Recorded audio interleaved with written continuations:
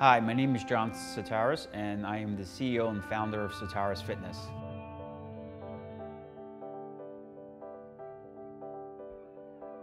What I do is I engineer fitness routines. I started out training people, and then I developed a method that I wanted to have a universal language that everyone can do, so it can be replicated.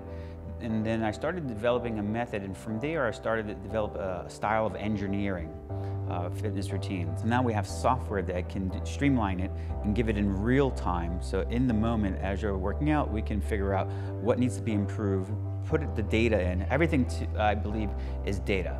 The more data you have, the more accurate you can be in fitness.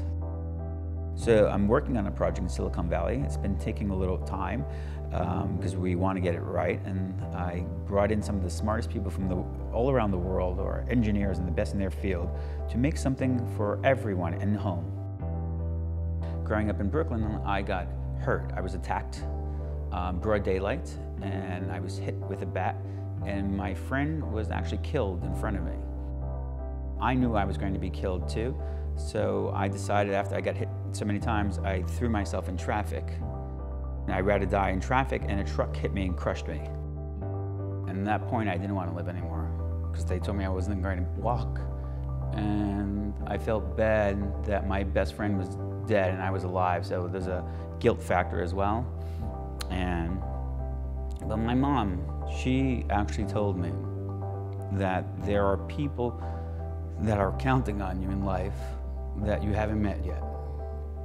And when I look back, she's right, because I helped so many people all over the world that if I were to give up, I would add nothing.